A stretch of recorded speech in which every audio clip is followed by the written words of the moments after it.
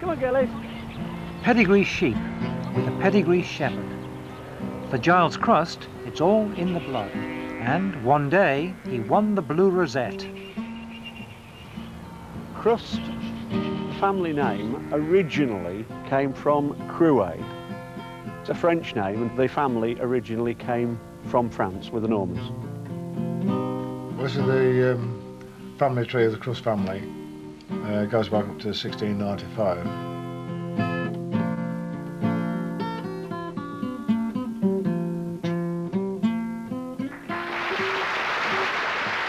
Margaret Thatcher's great-grandmother was a Crust.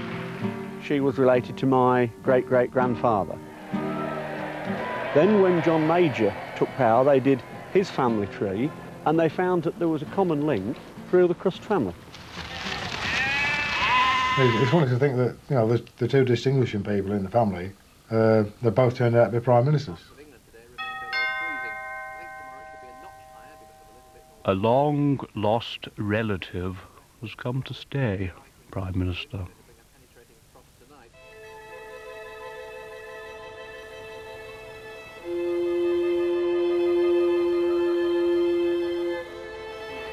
There aren't many people who can trace their ancestry back for 700 years, let alone make a connection with two living Prime Ministers. But the Crusts share a common obsession, an obsession with descent.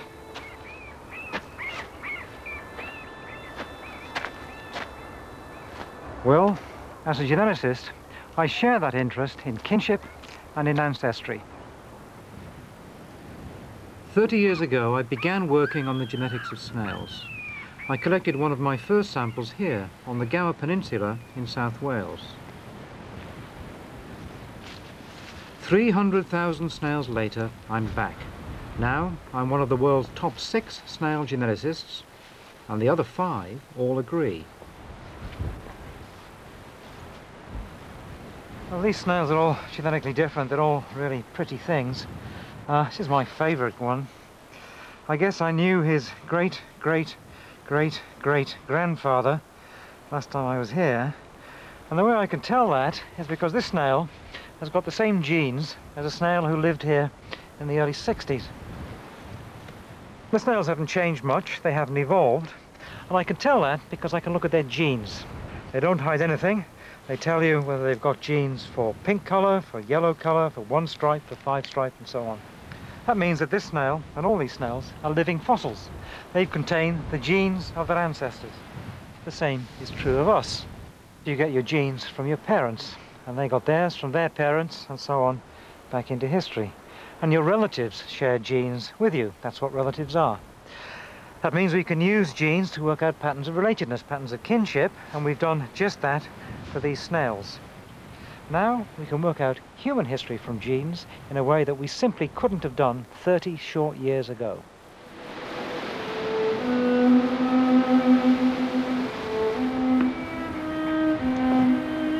Although I didn't know it at the time, this valley was also the last resting place of a human ancestor. In 1823, a human fossil, 24,000 years old, was found in a cave overlooking the sea. It was discovered by William Buckland, professor of geology at Oxford. He thought the bones were those of a female, and only 2,000 years old. He called her the Red Lady of Paviland. 2,000 years seemed to Buckland quite extraordinarily ancient, because he wasn't just a professor of geology, he was a theologian as well, and he had only one textbook, and that was the Bible. And the Bible told him that the world was 6,000 years old. So a 2,000-year-old human fitted in perfectly to his idea of human origins. Now, of course, we know that the Earth and humans themselves are much, much older than that. But the story of our ancestry that emerges from the genes has some extraordinary parallels with the story that comes from the Bible. The search for ancestors is above all a search for nobility. It's no surprise that all kinds of peoples all over the world have thought themselves to be descended from the most noble ancestors of all, the people of the Bible.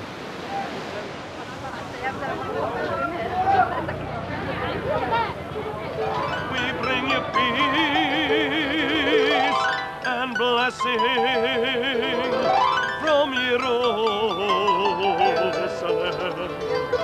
and may the Lord bless you from Jerusalem, and may you see your children's children all the days of your life.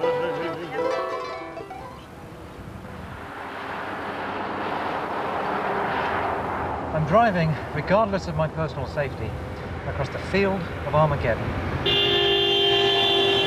This is where, according to the Bible, when the world comes to an end, the dead will rise and the faithful will gather together.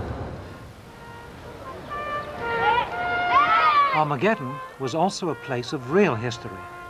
It was the land of the tribes of Israel, the people of the Bible.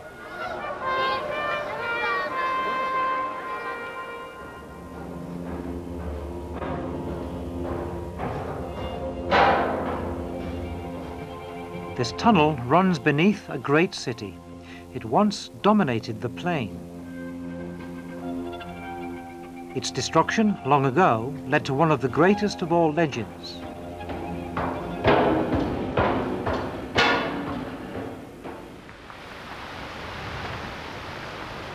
These are the ruins of the city of Megiddo. In 721 BC, it was attacked by the Assyrians. Its inhabitants became exiles, and most were lost to history.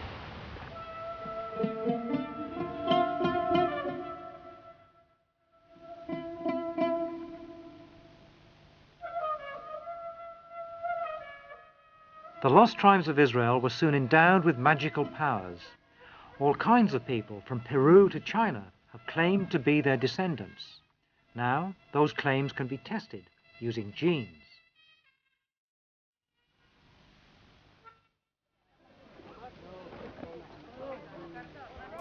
Modern Israel is a natural laboratory of human genetics. 3 million people have returned here, all of whom have some claim to common ancestry.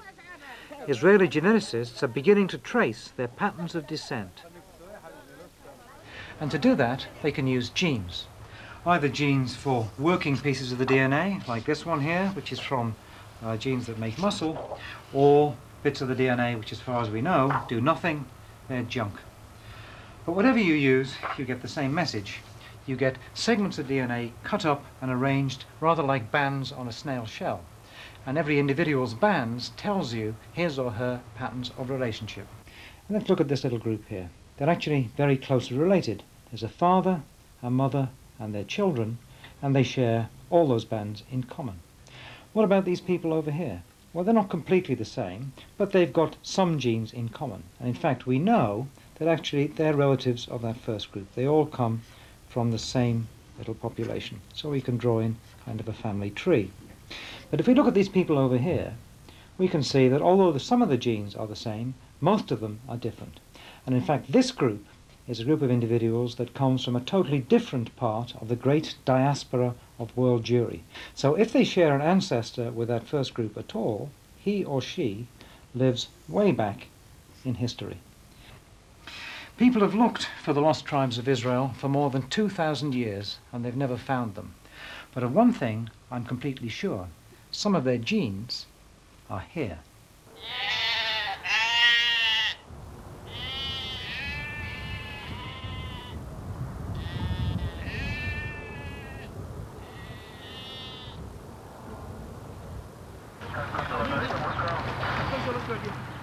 Everyone's heard of the Good Samaritan.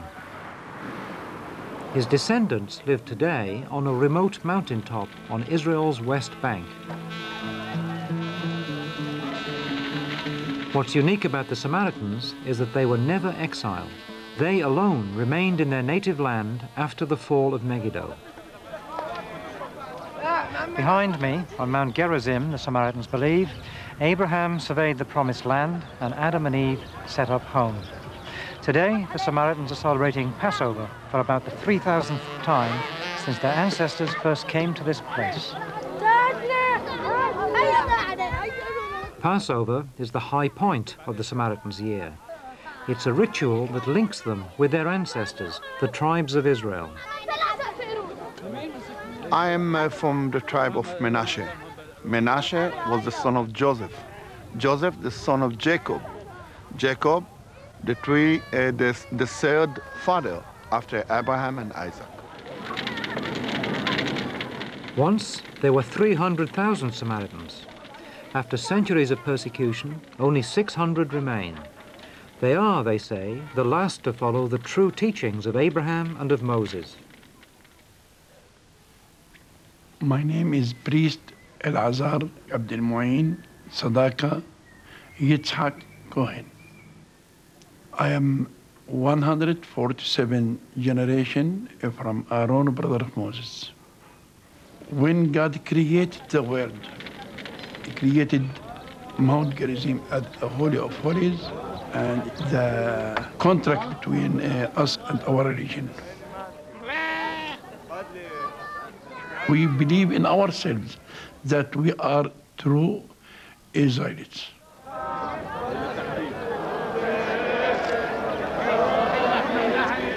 The priests are the guardians of the Samaritans' past. The rules for becoming one are simple, unforgiving, and strongly genetical. All the family of the priests must descend from a line of priests. My father is priest, but I must be priest. My son would be priest. Geneticists, too, are guardians of ancestry. Now, the Samaritans' genes are being used to test their legends. Since the Samaritans themselves are very proud on their ancestry, they keep records, mostly of the male descendancies. But it is difficult to speak on the Samaritan as one unit. In fact, there are 5 patrilineages. They go by the male in the families, and there are differences in the genetic characteristics of each lineage, because there is a strong tendency of marrying within, not only within the limits of the community, but within each lineage, if there is a mate available. There is a very strong preference for cousin marriage, and more than 84% of the communities are either first cousin or second cousins. So this means they are probably the most inbred group in the world.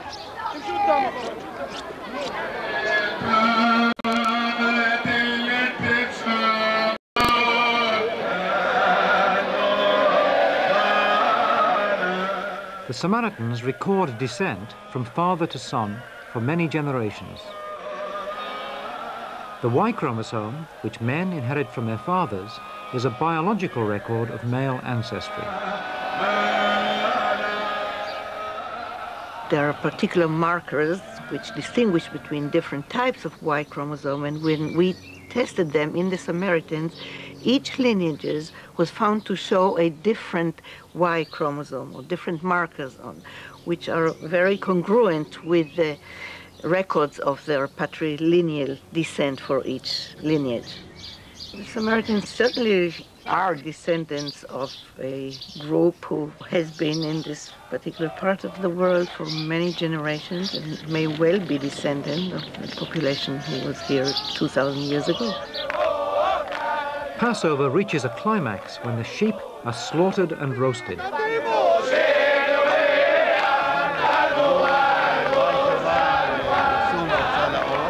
The Samaritans' rituals, their records and their genes all come together on Mount Gerizim. They tell the same story, an unbroken link with the people of the Old Testament. The Samaritans are living fossils of belief and genes.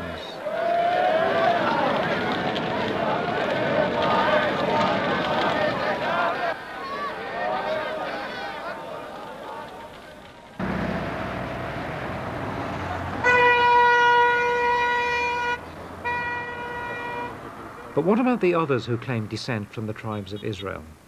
For most, only their religion remains as a record of their ancestors. Well, we're actually running directly inland from the coast here across the coastal plain. This is always the area that armies used to come thundering down or... Like millions of other Jews, Whittle Weingarten has chosen to live in Israel. It's always been of great strategic importance. Weingarten is now a doctor. He works in a remarkable community that lives on an old British airbase near Tel Aviv. They say they have stronger links to the past than any other group of Jews. But here we're coming up to Rosh Ayin, which we see on our left, which is a township almost exclusively populated by immigrants from the Yemen who came here about 40 years ago, and they settled them here in a tent encampment, which they eventually developed into Rosh Ayin today.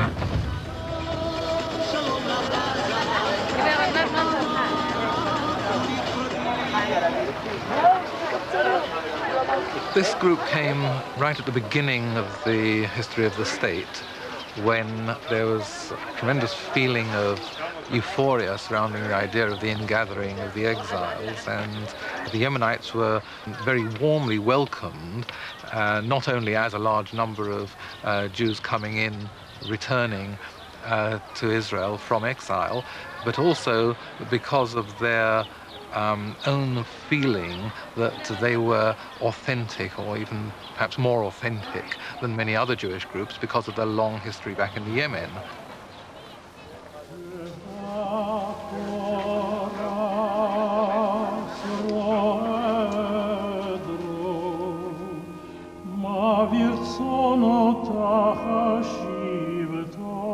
The Yemen, 1,000 miles from Israel, was one possible refuge for the lost tribes. Its Jews had kept their faith despite years of persecution. In 1949, the new state of Israel resolved to bring them home. About 20,000 of them were flown here quickly and secretly from the southern tip of Arabia in Operation Magic Carpet. For the Yemenites, Operation Magic Carpet marked the end of 3,000 years of exile from the land of Israel.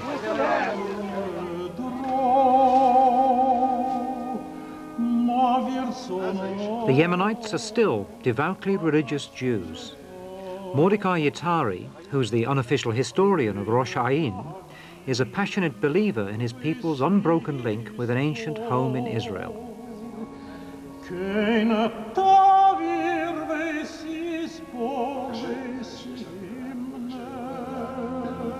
הכיסופים לארץ זה טבוע בדמם. לא האווירונים ולא המטוסים. התחילו ללכת ברגל, בגמל, בחמור, במדבר, ברעב, בעירום, כדי לבוא לישראל. ואני, ילד בן 4, בתוך ארגז עם אחותי, אבי שלח אותי עם סבי. יש עובדות קבועות. אחת מהן שהראשונים הגיעו עוד בתקופת שלמה המלך. התימנים שמרו בתוכם את המורשת היהודית שהייתה כאן בארץ ישראל. אם תקרא את התלמוד, את הגמרא מה שנקרא, ותבדוק כל דבר, התנהגות, אורחות חיים, לבוש, לימוד, שירה, הכל בדיוק אצל התימנים. זה מאוד יפה, 5 כרכים, פסח לחוד, סוכות לחוד, שבועות לחוד, ראש שנה לחוד, כיפור לחוד, מושלם, בלי שום, אפילו התפילה של חול המועד.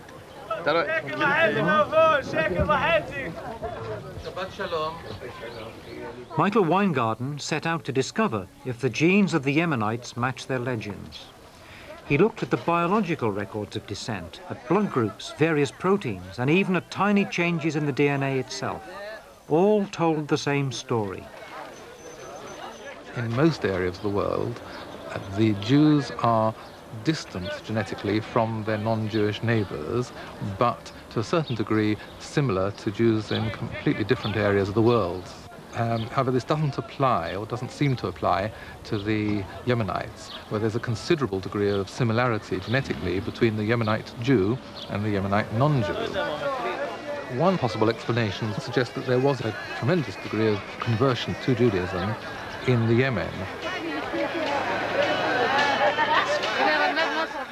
New historical research backs up the story of the genes.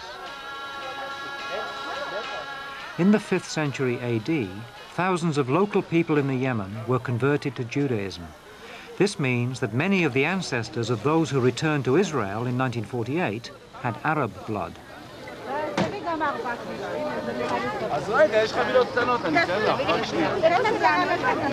How did you choose to deliver your findings? Well, I presented these at a conference in the United States, and I presented them in English because I was rather reticent to discuss this whole issue here in Israel, or to make it too accessible to public debate to the people I work with every day. And I do very much respect and appreciate these sensibilities, that people have a great need to feel that they are directly descended from their original Jewish ancestors, and that in some way the idea that conversion has intervened along the family tree is in some way demeaning, devaluing. כיהודי ששמרתי על המנטליות, על התרבות, על ההגייה, על הדיבור, על השירה שהייתה פה בארץ ישראל לפני 2,400 שנה. The Yemenites are Jews, of course, and they share many genes in common with all other Middle Eastern peoples. But genetics destroys their myth of a pure line of descent from the tribes of Israel. Genetics is about the mixing of ancestry through sex, and because of sex, genes do not trace a single line of descent from a noble ancestor. Genes show that every family tree has many branches, and they can reach to unexpected places. 5,000 miles south of Israel is a people who hold a vital clue to what really happened to the genes of Abraham and to the fate of the lost tribes.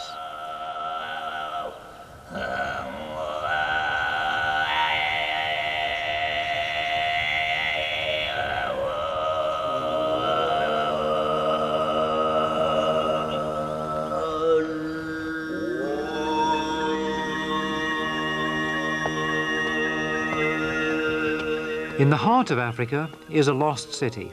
It's called Great Zimbabwe. It's always been linked with the story of the 10 lost tribes. Every mysterious monument seems to demand a lost tribe who built it and moved on. These African walls were once thought to be made by the builders of Solomon's Temple in Jerusalem.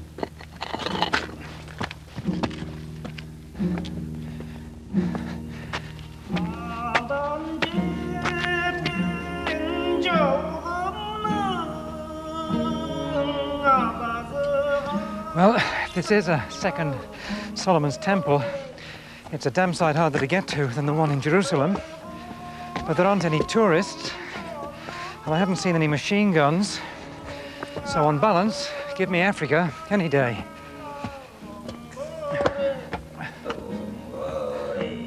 Well, here we are, the second Jerusalem.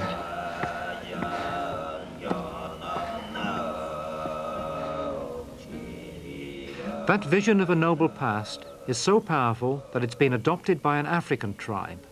They're called the Lemba. They say that they built Great Zimbabwe and that they must be a lost tribe of Israel. Our Lord, we are the grandchildren of Abraham, the tribe of ceremony and money.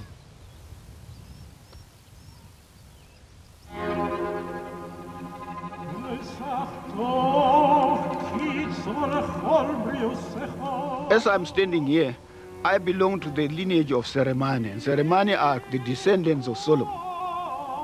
What are your people called today? Today in Zimbabwe they are called Baremba. In Mozambique they are called Wasena. They still stick to that old name. North of Zimbabwe they are called Bangwe. In the south they are called Balemba.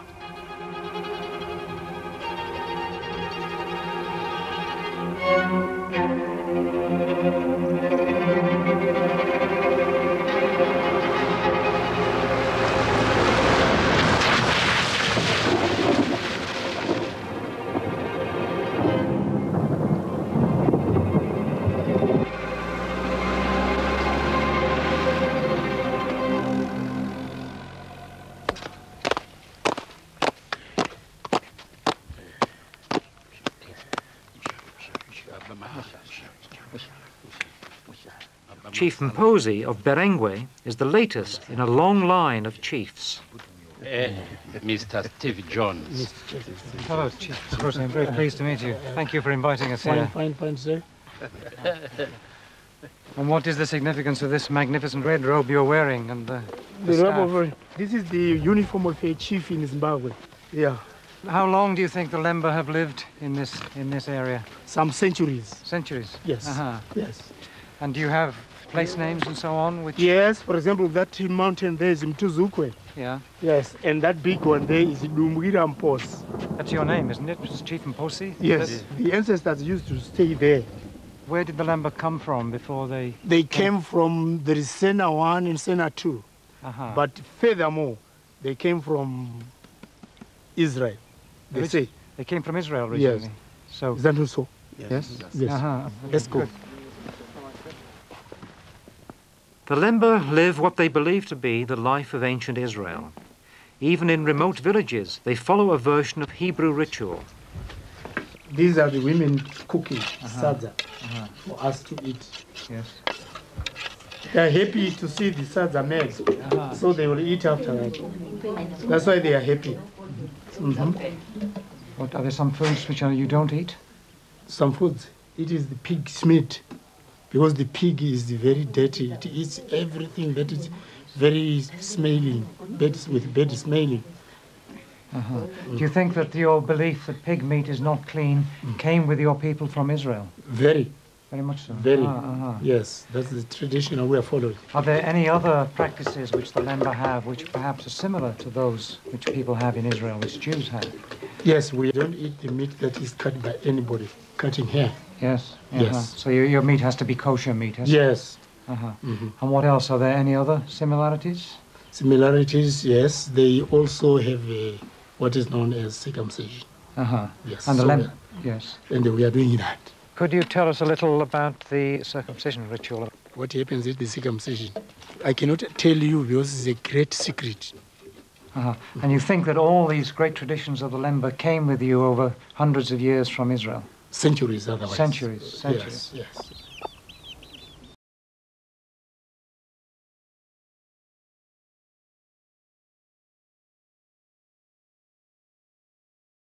Of course, circumcision and avoiding pork are not unique to Jews. But in South Africa, where thousands of Lemba now live, there's more convincing evidence for their claim to be a lost tribe.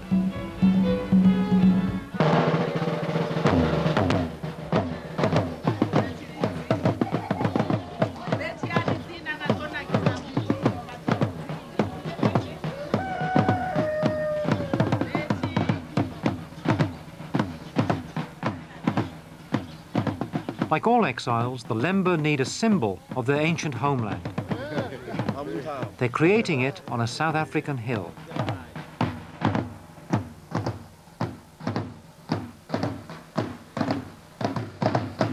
This is their Dome of the Rock. It's their holy mountain. And behind me, they're building the Great Synagogue. Its entrance will point to the north, towards the ruins of Great Zimbabwe, which was once their Temple of Zion, and beyond it to Israel itself, their spiritual and perhaps their ancestral home.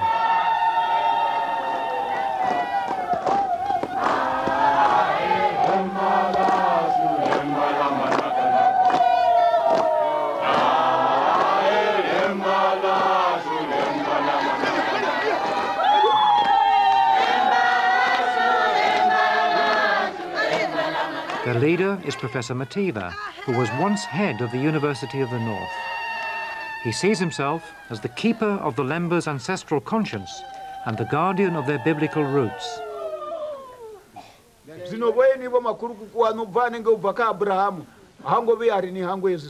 Your great-grandfather Abraham never said that you should forget about these things.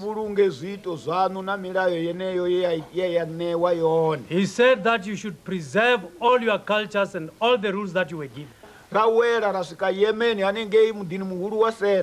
Our history starts from here back to Yemen. From Yemen to Judea. That's where we originated. Whether you like it or not, we are telling you that.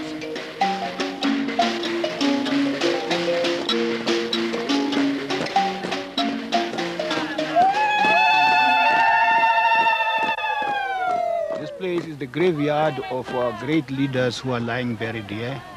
The graves are pointing up to the north because they are all going back to Jerusalem where they came from. Before the body is completely covered, we pour in water. This water symbolizes the sea which they crossed over when they came over to Africa. And therefore, their spirit and their souls must cross back. They are Jews.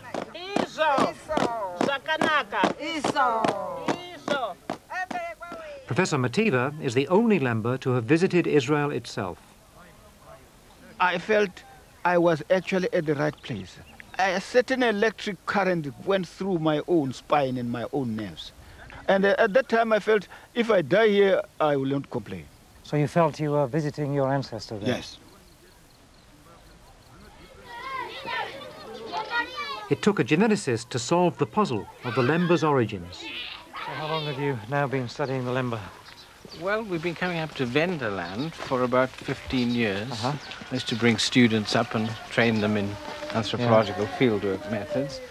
Over many years, Trevor Jenkins has built up a close relationship with the Lemba. And now he's been able to use their genes to test their legend. To our surprise, perhaps, but delight, we found that they were quite different and distinct when compared with the other Bantu-speaking populations amongst whom they live, and their closest affinities would be with Jewish groups, or, let's be a little more precise, with Jewish Islamic groups. Our first clue, I might say, came from looking at Ashkenazim Jews in South Africa. These are the Eastern European Jews, and the similarities were there. The genetic link with the Middle East was only on the Y chromosome, the one that men inherit from their fathers. The Lemba have the same kind of tie with the past as the Samaritan priests. Well, if we look at their genes other than those on the Y chromosome, we wouldn't suspect at all that they were anything but African. We're saying that their male origins can be traced back to Semitic people. When one looks at the genes on all the other chromosomes, we do not find any significant difference between the Lemba and the Benda amongst whom they live. But if we look at the Y chromosome, there is a very striking difference.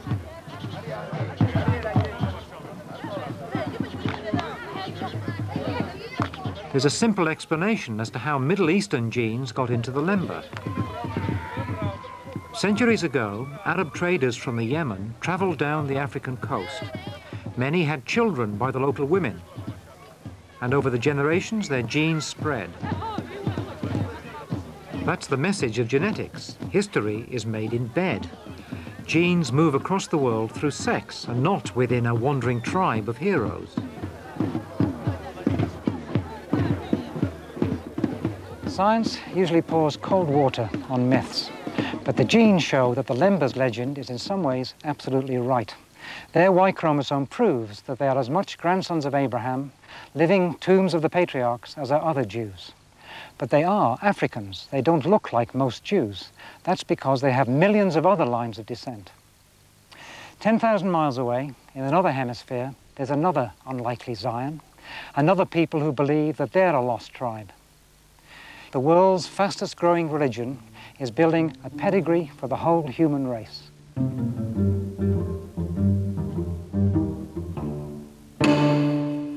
Soon, the Lemba story will be everyone's story.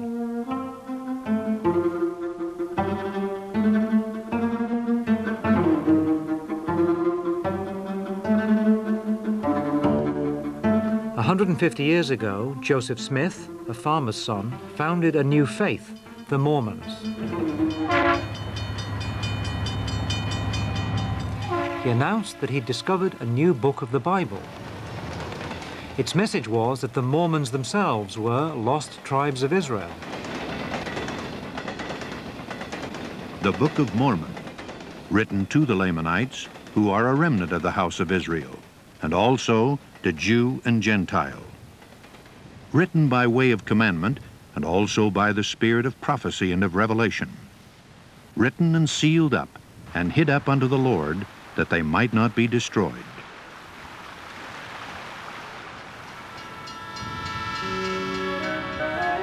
Joseph Smith was murdered, and the Mormons fled west. Like the Israelites, they were looking for the promised land. They found it here in Utah.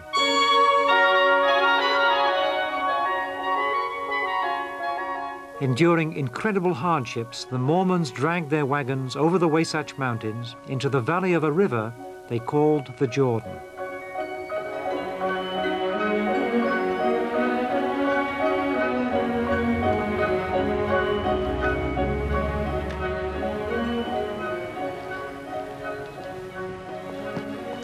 The Benyans are Mormons. Their family comes originally from the same part of Wales as my own. They live simply, farming in a remote part of the state. We have received what is called a patriarchal blessing. There's Lee's. This is the document. It's that big. And we believe it's by prophecy or by revelation that we're told which of the tribes of Israel we descend from. Lee and I are both from Ephraim, who's the son of Joseph. And the Mormon Church has what we call the Articles of Faith, and we believe in the literal gathering of Israel, and that Zion will be established on this, the American continent. And this is more than likely in Utah, you feel? No, this will probably happen in the Midwest. We are told it will be in Independence, Missouri. Adam will be there, and Jesus Christ appears, and there's sort of a coming together of the whole history of the human race with its major players. Is there any indication as to when that might happen? In the last days. In the last days. They're always very careful. We don't set dates. Yeah, sure. That's right. Mormons are the most enthusiastic genealogists in the world. The Benyans have a vast knowledge of their ancestors and of their living relatives. Every summer we go to a couple of family reunions, and these stories were told, and there's just been extensive genealogy work and publication of family histories and tracing them all the way back into 600 AD or so. The family is currently working on a new catalog of all descendants of John and Samuel Benyon, and the numbers are looking to be over 40,000. And Leah, what about your family? 3 or 4 years ago, we went to a Lee family gathering, and the facility they acquired to have the event was a sports arena for the local college. You know, they have the basketball games, and it was pretty full. So there are thousands of them? There are thousands of them. It's based in the religion that we believe, that the 10 tribes really were scattered throughout the world, and that you can find the blood of Israel in all nations.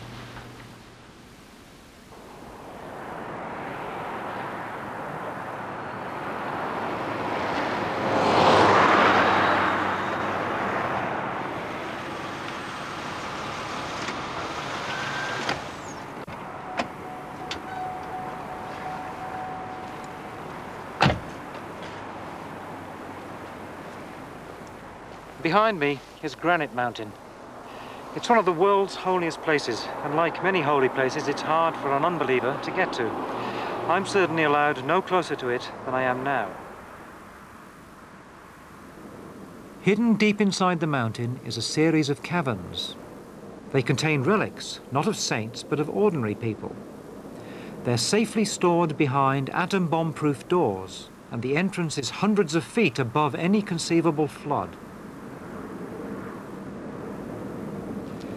It's sometimes called the Mountain of Names. There's a good reason for that. Since man first appeared on Earth, there have been about 7,000 million people alive. And the names of 2,000 million of those are inside that mountain. That's the names of about 1 person in 3 since the beginning of our own species. At the end of time, the second coming of Jesus Christ, there'll be a giant cataclysm, and everybody will be gathered together for the last judgment.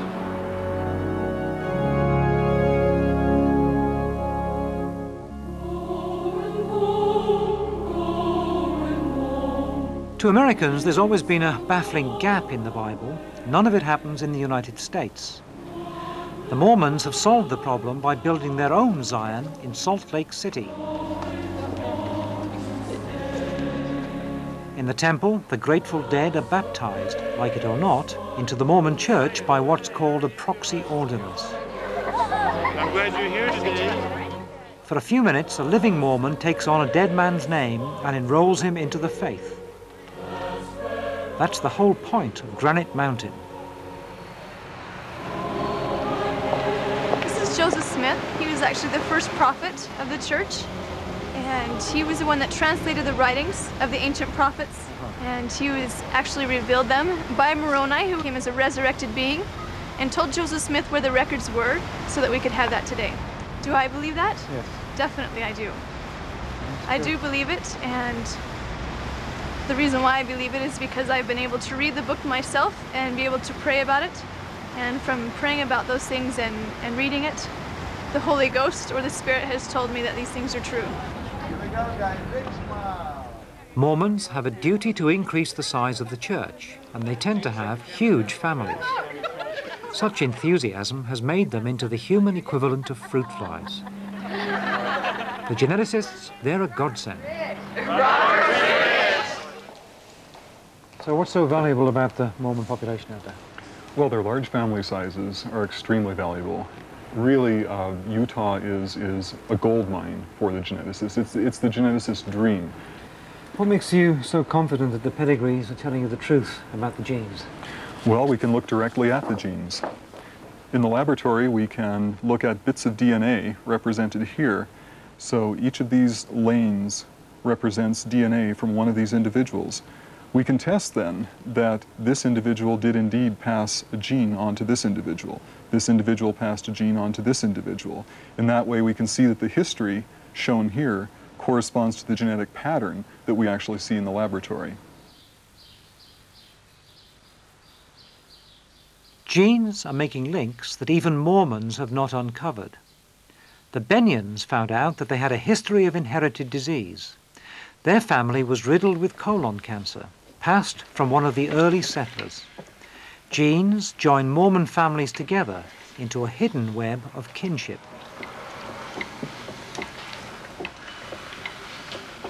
We had individuals in this family, individuals in another family, individuals in another family, all with the same disease. Using the genealogical database, we were able to find a common ancestor for all of those individuals to whom we could trace a diseased gene. So you've actually found the progenitor, somebody who lived maybe 150 years ago. Yes, we can make that assumption. Usually we don't have the clinical data for someone living 150 years ago. But if we see that that individual is the ancestor in common for a whole series of people who now have the disease, we have a very strong inference that that is indeed the individual who introduced the mutation into the population, say, 150 years ago.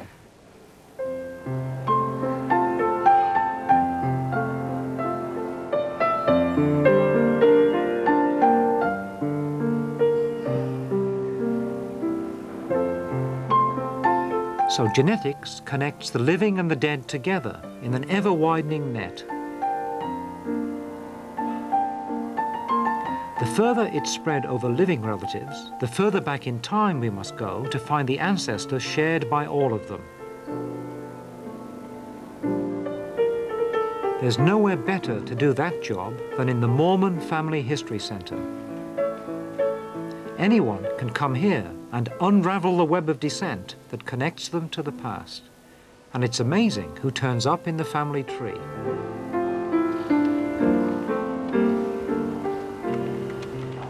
Well, I did a little bit of digging and I found that I was related to George Washington. He goes back, his uncle is my great-grandfather with 8 greats in front of it. And which particular king are you descended from? King Edward I. I think his nickname was Longshanks. One family line goes back to Adam. The rest of them are in the 1700s. And some of these ancestors have been able to trace back to the 700s. So you've got an ancestry line which is, what, 1,200 years long? That's correct. If you printed out a wall chart, it would just cover a whole wall. Oh, and it's very large. You at one end and Adam at the other. Right. I've spent the morning on the Mormon's computer system. In some ways I've been on a special kind of internet, an internet to the dead. And I found an ancestor of mine, one William Morgan, who was born in 1814, about 5 miles away from where I was born, in Wales. But I found something much more surprising about him, that he was baptized. In fact, he was baptized 100 years after he died here in Salt Lake City. And by doing that, the Mormons are passing a message to the dead, William Morgan included, saying that if they want to, they can join the church and be saved. But in fact, inside that huge genealogical index that the Mormons have got, there are millions of messages from the dead. Because that's what genes are. They're signals from people who died long ago. I myself contain about 1/64th, I think, of William Morgan's genes. This is my ancestral homeland, West Wales. Needless to say, there's a legend that the Welsh are a lost tribe.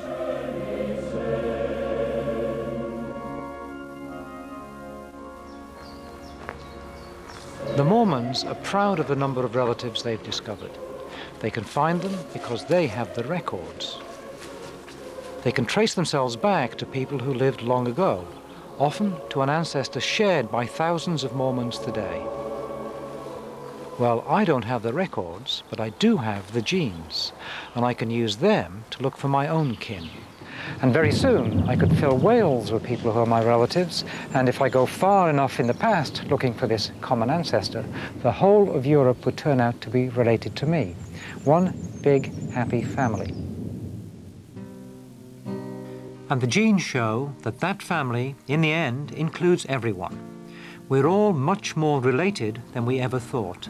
The Crusts are fifth cousins to Margaret Thatcher and John Major, but so are 100,000 other people in Britain. Half the population is descended from William the Conqueror, and almost everybody from the Emperor Nero. The further back you go, the more all-embracing the family becomes. There's a little bit of the Good Samaritan in all of us, and just about everyone in the world has some of the genes of Abraham. The genes show that we all belong to a lost tribe. Everyone descends from the people of Armageddon, from the city of Megiddo, destroyed 3,000 years ago. The genes tell me that I have a direct connection with almost any ancient figure I like to choose. But somehow, I'm still looking for someone special.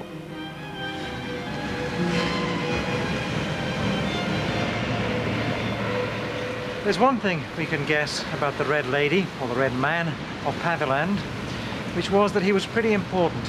And there's one thing about important men in those days. They tended to have lots of children. They left lots of descendants.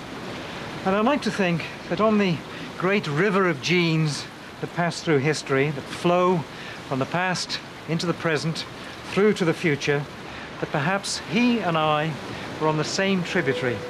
The stream of genes that passed through him ended up in me.